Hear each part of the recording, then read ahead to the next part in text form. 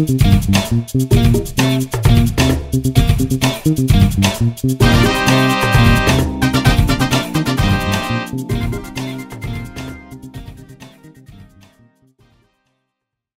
at Keystone Bank, we have a program which we refer to as the EVS, Employee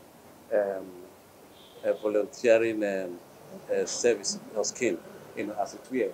It's something that we do every quarter of the year, and every department, every division, engage in this particular exercise.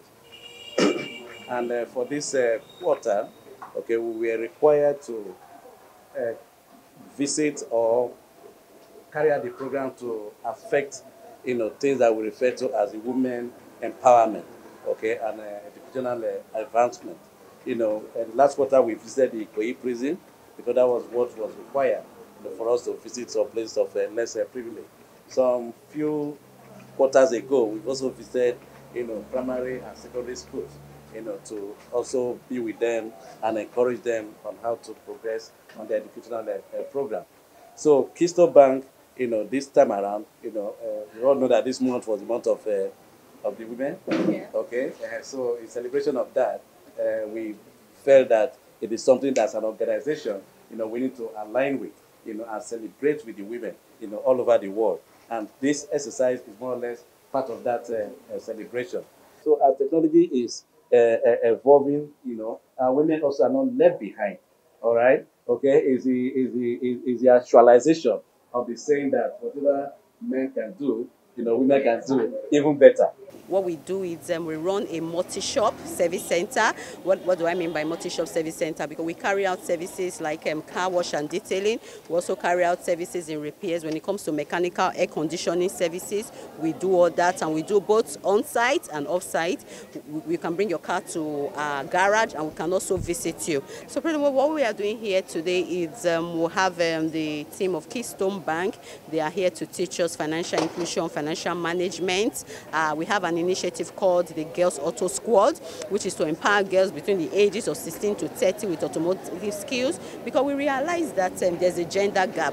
People believe that the automotive industry shouldn't be for women, it's a men's world. But we want to change that. We're challenging the status quo. We have realized that it's beyond your physical fit, but it has to do with what you have up there. And then we also realize that women pay more attention to details.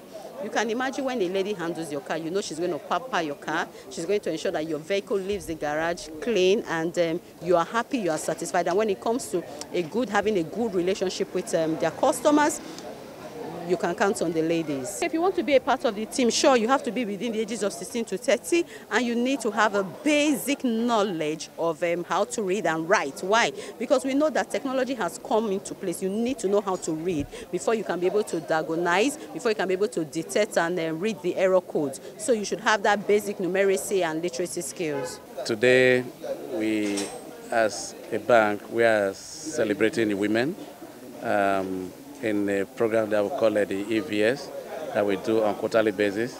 And for this month, we are recognizing our women as women have been celebrated all over the world.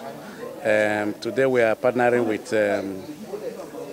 Nennis Foundation, who is generally a program that is set out to empower women in the automobile industry. We are excited about what they are doing, introducing the women into the automobile industry, which has been primarily dominated by men. I believe it's a sign of good things coming, and breaking down the barriers of the gender domination of that area of endeavor. We are excited as an organization to partner with them and to encourage the women folk to uphold this good gesture, and at the end of it all, I think all of us and the country as a whole, we benefit from it generally.